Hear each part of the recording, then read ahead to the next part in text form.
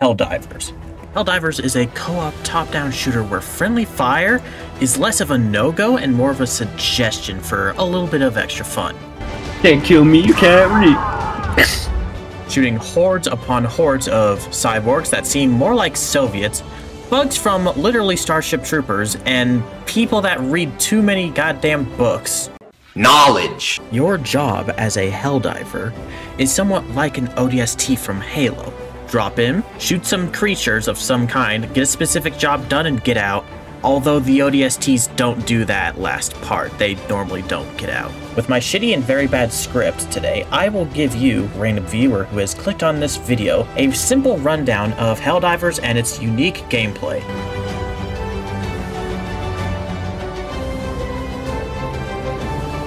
So now you understand the very basics of Helldivers. Now, what is something different than the average top-down shooter about Helldivers? Things about Helldivers being different than the average horde top-down shooter is the usage of stratagems.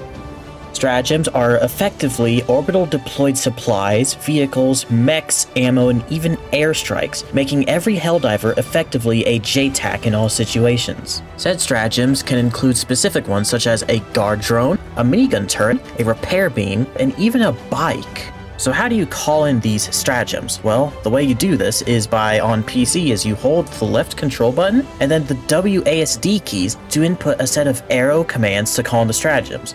With PlayStation 5 or PlayStation 4 controllers, it's using the left 1 button and then the D-pad arrows. Now you know about stratagems. Now, you might be wondering, what's the gunplay of Helldivers like? Well, it's quite simple. It's like every other FPS shooter where you use mouse 2 to aim, mouse 1 to shoot, R to reload, and G for a grenade. However, despite how simple the gunplay seems, it's actually kind of complex. If you hit the sides or the corners of an enemy, you dare deflect them, dealing no damage at all. While instead, if you hit the center of them, you deal damage. So you have to still aim and think.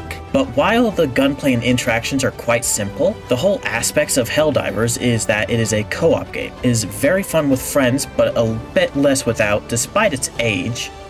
This is still a very fun game, hence this strange video essay. So anyways, I hope you've learned something. Oh, the music stopped. I've hoped you've learned something from this strange video essay that I have recorded myself doing. And I hope to see you all playing Helldivers eventually. That being said, goodbye. I don't know how to end videos.